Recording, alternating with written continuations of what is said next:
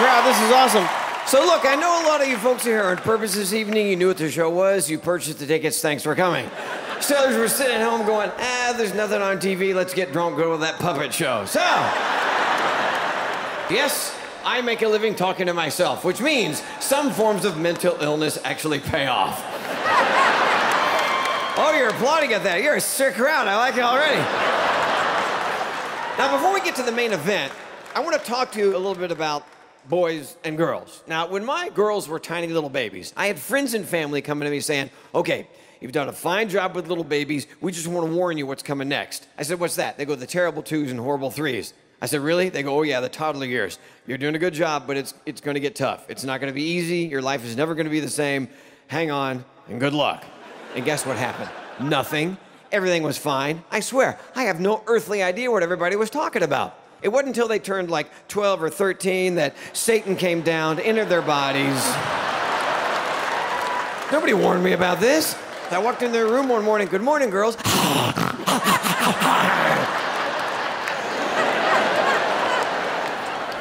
They'd come home from school. How was your day? Stop talking to me like that. I'm sorry, would you like a carrot? Why are you saying I'm fat? I'll be in the garage with the dogs. They like me more. Bye.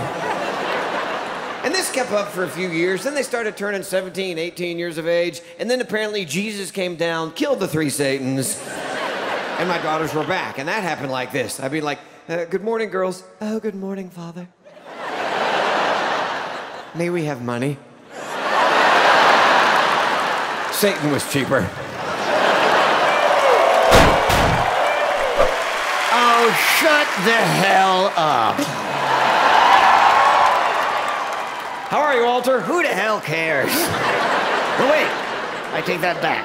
Everything is awesome. I'm suing someone for sexual harassment. And who would you sue for sexual harassment? My wife? Your wife. But she's your wife. I know, and I realize I could have avoided all this years ago with one simple word. I do not. You ever think like that? No, my wife's an angel. Oh, you're lucky. Mine's still alive.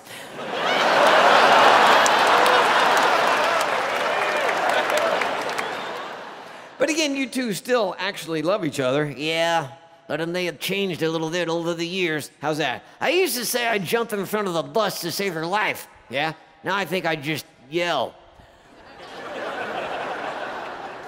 Hey! 3, 2, 1. Look out! And about that timing, too. And what would she do if the roles were reversed? Oh, she'd shove my ass right in front of the damn bus. And then she'd have them stop and go back and forth just a few times for good measure. So what do you think is the biggest problem in your marriage? Everything is my fault, but it's not. Oh, she is very convincing. Really? Yeah, last week I found myself apologizing to her after she rear-ended a guy at a stoplight. How was that your fault? I have no freaking idea. I was taking a nap at our house. You know, Walter, I forgot to ask earlier, what sexual harassment are you suing your wife for? Oh, she didn't like the noise I made during sex. Okay, that's too much information. Want to hear the noise she didn't like? No, we don't. Walter, get off, I'm tired.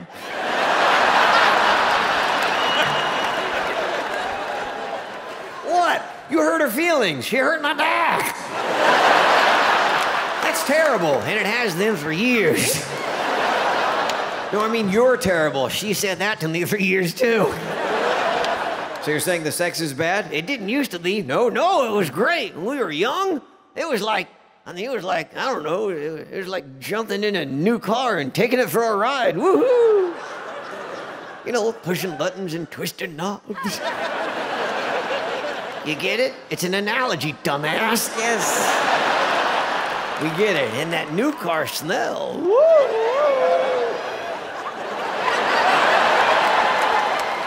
Good Lord. Uh-oh, slow down or we'll get to where we're going too fast, if you know what I'm saying. Yes. But now, almost 50 years later, it's like getting in that same damn car and you barely make it down the effing driveway. You get to the point you don't even want to warm her up. Sometimes you gotta choke it. But usually I don't even want to pull it out of the garage. I don't know what that means. They do. And she does not like reverse. Yes, these well-disguised jokes are how we keep our show family-friendly.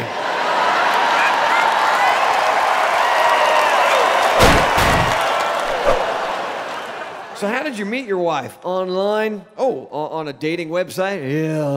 Yeah, Ancestry.com. Bubba J.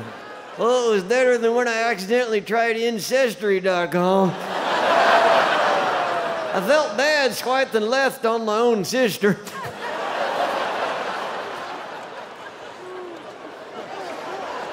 But I actually had to swipe twice to get all of her off the screen. Bubba J. Okay, it was more than twice. Swiping, swiping, swiping, swiping, swiping. But my sister's uglier than my wife. Come on. Well, she looks like me. Oh, come on. You think you're ugly? Well, no. Well, that's good. But if I was a girl, hell yeah. I gotta say, though, there's nothing wrong with being ugly, but my sister has got it down. On a scale of 1 to 10? Oh, I can't do fractions. How far apart in age are you and your sister? We're twins. Oh. Identical twins. Oh. Well, wait. You can't be identical if you're a different sex. A different sex? Right. You mean like when my wife wants to use stuff from my toolbox?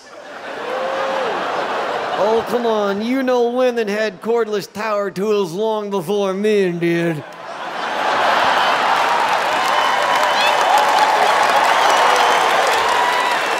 And when she says she loves her double Ds, yeah, she's talking about batteries. I got it. Bubba J, different sex means you're male and your sister's female. Oh, right. Wiener and wiener free. Hey, I was thinking about this. Since a guy has a wiener, does that mean that technically he cannot be a vegan?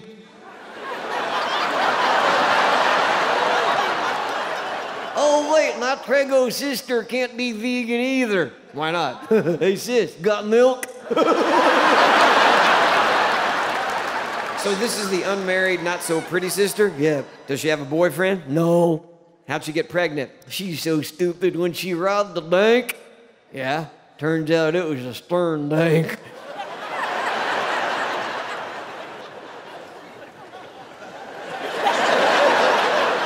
Bubba J, how do you rob a sperm bank? Well, you start by telling everybody to put their hands up.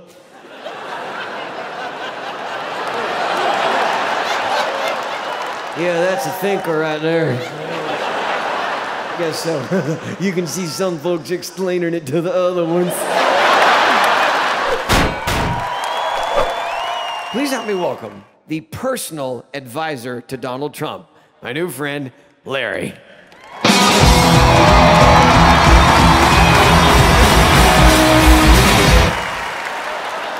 So, Larry, how long have you worked for the president? About 4 hours. He hired you 4 hours ago. Well, he fired me before breakfast, then rehired me after lunch. Oh, You heard of Taco Tuesdays? Yeah, Trump has firing Fridays. and what does Melania say when people get fired? Take me with you.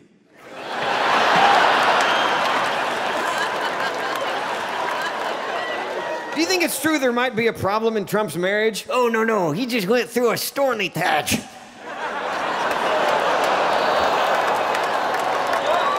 Ah, screw you. That's a good joke. And what is your exact job title again? Personal advisor to the president. You advise the president. Yes. Really? I try. I swear to God, I try. How's that going for you? Look at me. You're a little stressed out. Oh, you think?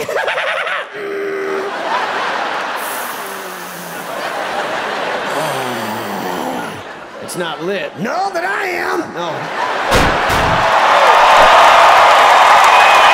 Wait a minute. Wait a second. You know who I haven't seen in a while? Who? Jose. That's right. Jose the jalapeno on a stick. Yep. You gonna get him out? Well, you know, Peanut, in today's politically correct climate, there are a few people who think it's not okay for me to even be talking to Jose.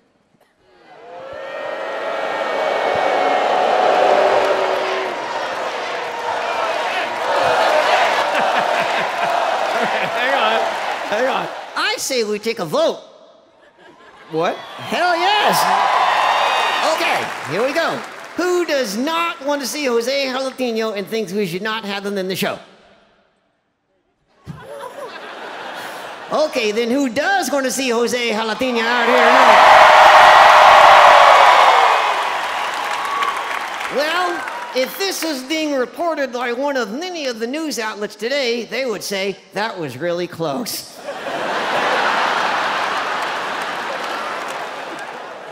I guess Jose's in. He's actually right here. Check it out. Look, look, look, look.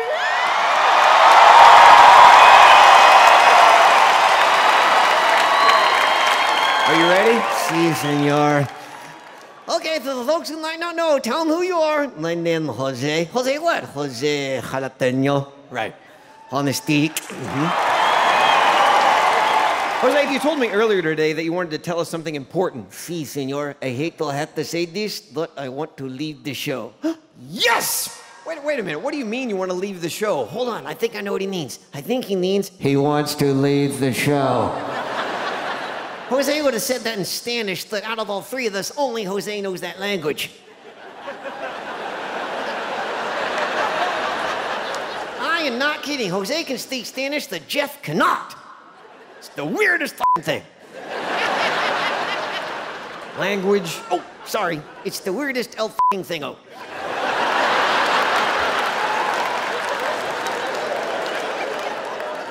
Jose, why do you want to leave the show? He can't leave the show. Exactly. We need you. No, I mean, he actually can't leave the show. Why not? He doesn't have any legs. All I need is my stick. At least that's what your mother said.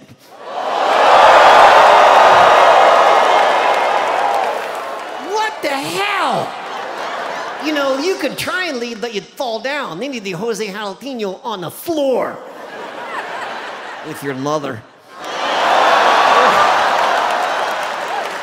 Wait! And then I would probably step on it and break his stick. Then he'd be Jose Jalapeno with a broken stick on the floor. Another mother joke, Jose? No, this time it was your sister. What the hell? I'm gonna kick his ass! I don't have an ass. Look, I'm stick or whatever the hell there is there, Peanut. Come on! But come to think of it, I say he can't get away, but maybe that stick is actually a wooden leg, so then he's Jose Jalapeno on a wooden leg.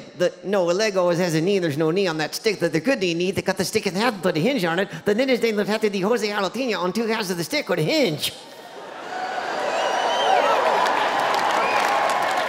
Doesn't exactly roll off your tongue, does it? No, but your sister did. Hey!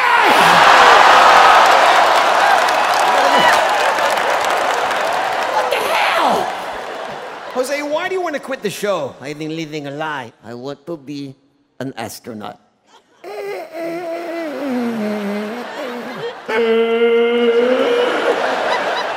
No, this is great. Jose the astronaut. And it would be great if they made a space shuttle with a clutch. Why? Jose could be the stick. Greeting, Texas infidel!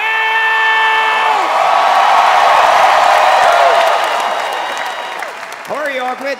Wait, before we get started, I have a question. Yes? Was it bad that I unplugged my cousin's life support to charge my phone? Are you kidding? No, I was at 3%. What about your cousin? He's now at 0%. Well, I'm sorry to hear that, Achmed. And how did he end up on life support? Well, my uncle said, pull my finger, and they both exploded. It's not funny. Don't make me say it.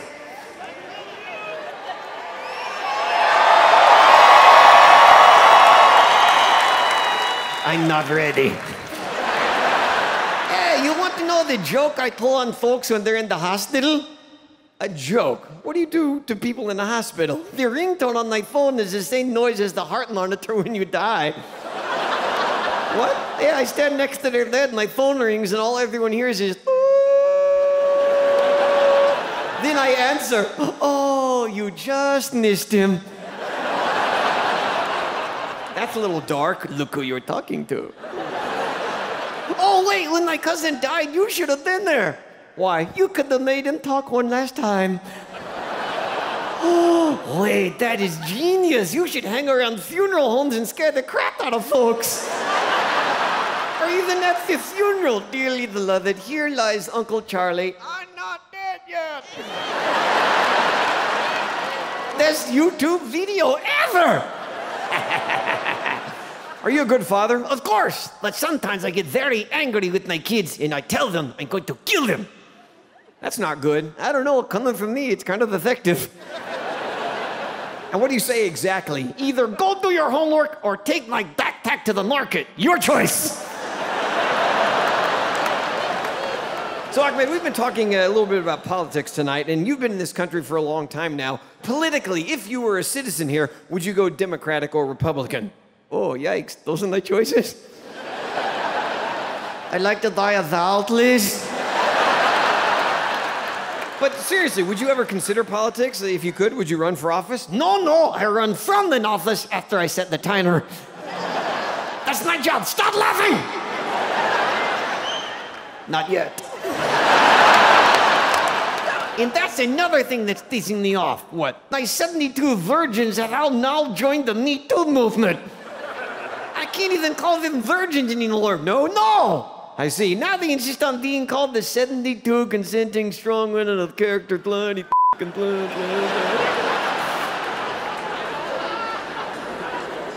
Almost. Hey, know what happens now if I take a Viagra? What? I get lockjaw.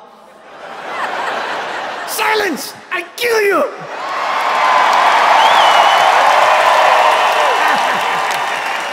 Oh, am I a rock and roll badass or what? Let's do the whole thing together. 3, 2, 1. Silence! I kill you! That's fantastic. I just helped 10,000 folks commit a felony. Yay!